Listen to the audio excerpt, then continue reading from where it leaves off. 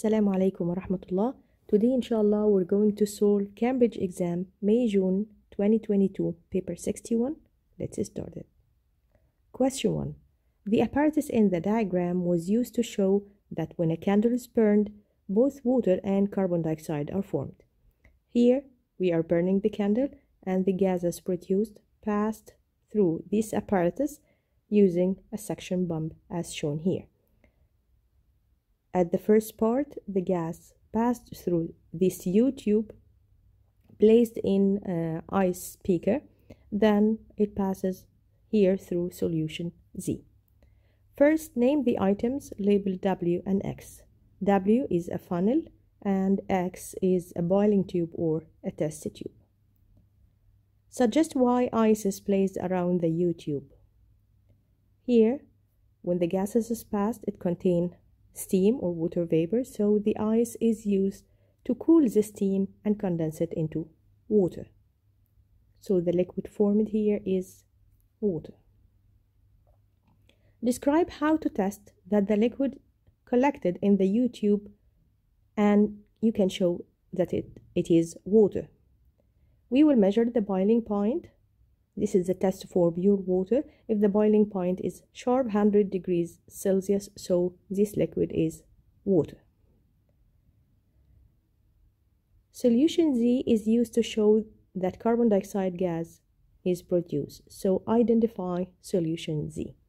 Solution Z here, when carbon dioxide gas produced, this is a test for carbon dioxide. So solution Z is lime water or calcium hydroxide solution, which turn to milky or cloudy when carbon dioxide gas passes due to the formation of insoluble calcium carbonate. So this is a test for carbon dioxide gas, and solution Z is lime water.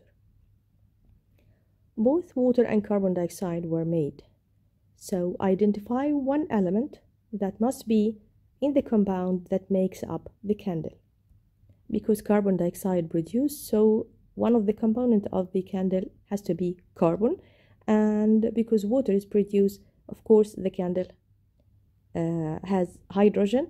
He need only one element, so you can write either carbon or hydrogen. Describe how the apparatus could be changed to test if sulfur dioxide gas is made from this candle also, and give an observation if sulfur dioxide gas is made. First, we will change the apparatus adding acidified potassium manganese solution. We can add it here like solution Z in another boiling tube. And the acidified potassium manganate is used to test for sulfur dioxide gas. When sulfur dioxide gas passes, the purple color of the potassium manganate change into colorless. So this is the observation. The color change from purple to colorless. This is the test for sulfur dioxide gas. Question 2. A student investigates the rate in which hydrogen gas is made when magnesium reacts with two different solutions of hydrochloric acid. We have two different solutions, solution C and solution D, with two different concentrations. The dilute hydrochloric acid is in excess in both experiments. Here is the apparatus used, dilute hydrochloric acid in the flask, and the flask connected to a rubber delivery tube. Then the gas collect here in inverted measuring cylinder. The steps for the experiment is as follows. We are using measuring cylinder to measure 50 centimeter cube of dilute hydrochloric acid, C, and we will put it in the conical flask. Then measure the initial temperature of the acid using thermometer. We will add 5 centimeter length of magnesium ribbon and quickly close the bung of the conical flask. We measure the volume of the gas collected in the measuring cylinder every 20 seconds for 160 seconds. Then we will record the final temperature of the hydrochloric acid after the experiment has finished. Here is the reading of the thermometer. The initial reading of hydrochloric acid C was 25, then the final reading was 34. And here is the volume of gas collected every 20 seconds: 27, 48, 65, 78, then 86, 89, then it reached to a constant reading 90 centimeter cube after 140 seconds. We will repeat the experiment using 50 centimeter cube of the dilute hydrochloric acid D. Again, we will measure the initial reading and the final reading of the thermometer.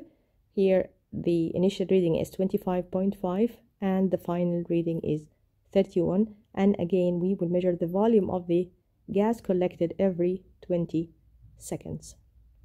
As we can see here, the rate of formation of hydrogen gas is slower than in the first experiment, and it didn't reach to a plateau till we finish 160 seconds.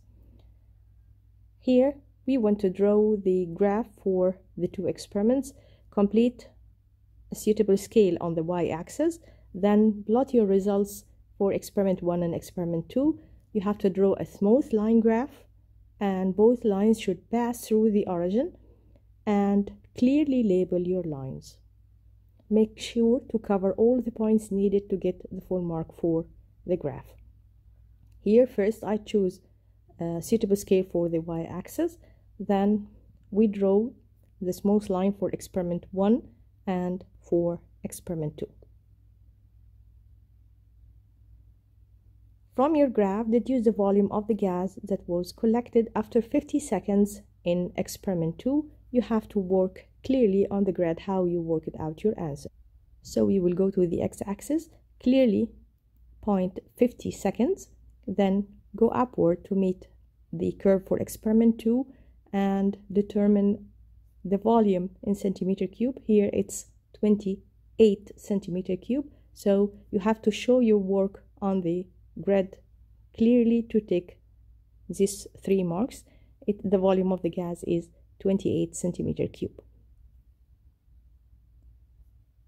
Here, explain what can be deduced about the concentration of dilute hydrochloric acid C and dilute hydrochloric acid D. So we will refer back to the results. Hydrochloric acid C, the volume of the gas collected is higher than the volume of gas collected in case of hydrochloric acid D, so we can deduce that the solution C is more concentrated than solution D because the rate of reaction is faster. As we know, the increasing the concentration will increase the rate of reaction, so we can find here the reaction rate is higher than solution D. State what happened to the temperature of the dilute hydrochloric acid during experiment 1. During experiment 1, the temperature rise from 25 to 34, so the temperature of the solution increases. State what effect this temperature can change on the total volume of gas made when the reaction has finished. Of course, this temperature is due to that the reaction is exothermic, but it will have no effect on the volume of the gas collected. So the answer is no effect. Describe a change that can be made to the apparatus or reagent to reduce the temperature change of the acid in experiment 1. We can use a cold water bath to decrease the temperature of hydrochloric acid. So we will put the flask in a cold water bath. Suggest why it is important to replace the bung in the conical flask immediately after adding magnesium ribbon. When we add the magnesium ribbon, the reaction immediately starts and hydrogen gas start to produce, so we have to replace the bung immediately to its position to reduce the loss or the escape of the gas. State the advantage of measuring the volume of the gas collected every 10 seconds rather than every 20 seconds. When we measure the volume every 10 seconds, we will have more readings, so more points to plot the graph, and the graph will be better and smoother graph and of course the results will be more reliable. Question 3. We have solid E and solution F were analyzed. Solid E was ammonium sulfate, and here is the formula of ammonium sulfate. First, we will start with test on solid E. Solid E was dissolved in water to form solution E. Then we will divide it into 3 test tubes. The first test tube, we will add sodium hydroxide.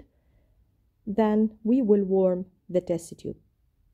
Adding sodium hydroxide to ammonium salt, this is the test for ammonium ion. So when heating ammonium sulfate with sodium hydroxide, ammonia gas will produce. So the test for the gas produce a red litmus paper. Your observation will be a red litmus paper change into blue, and the gas is ammonia, as you can see here from the equation. This is the test, how to test for ammonium ion. Adding sodium hydroxide, warm, ammonia gas will produce. To the second portion of solution E, we will add dilute nitric acid followed by few drops of aqueous silver nitrate. Silver nitrate is a reagent used to test for halide ions, chloride, bromide, and iodide. Here we have only ammonium ions and sulfate ion, so there will be no change. To the third portion, we will add 1 centimeter dilute nitric acid followed by few drops of aqueous barium nitrate. Barium is used to test for sulfate ions, so here we have ammonium sulfate. Sulfate ion is present, so ammonium sulfate will react with barium nitrate to produce barium sulfate, which is a white precipitate. So the observation will be white precipitate. Then test for solution F. Solution F divided into 2 equal portions, and the first portion we will add strip of universal indicator paper, and the universal indicator paper turns orange. That means this solution F is a weak acid. It gives orange color with the universal indicator paper, and this is the color for the weak acid.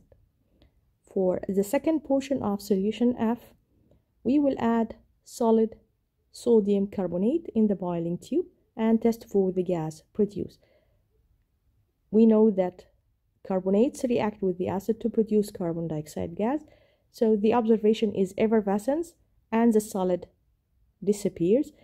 We will test for the gas produced using lime water, and it turns milky. That indicates that the gas produced is carbon dioxide gas, which is the gas produced when carbonate react with acid. So deduce the pH of solution F. As we know here from the orange color, it's a weak acid, so we can write the pH 5.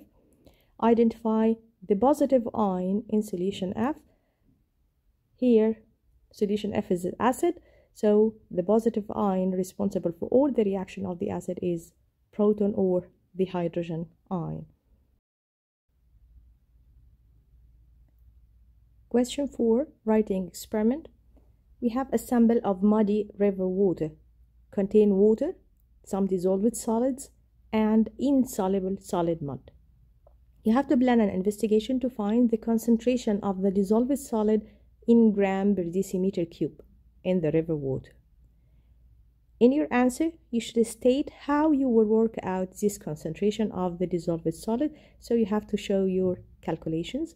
You are provided with a sample less than 1 decimeter cube of the muddy river water and all common laboratory apparatus.